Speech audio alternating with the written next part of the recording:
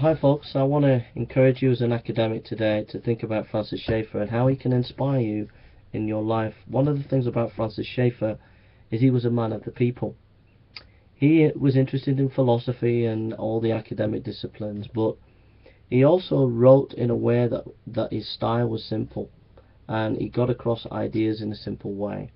He also spent time with people on the ground and tried to create community, as well as having thinking. He lived it out in his life. I would encourage you as an academic to think about this, not just doing your academic work in an ivory tower, but coming down from your academic work and spending time with ordinary people. Another person who is inspiring that way was Paulo Freire.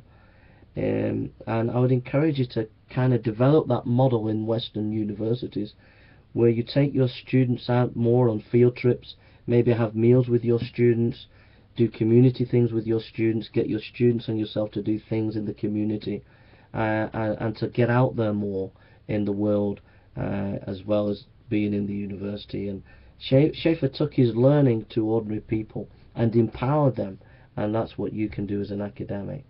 Don't forget to read more of Schaeffer, read his lectures, listen to his lectures, and I hope you come to know the Jesus that he knew. Okay?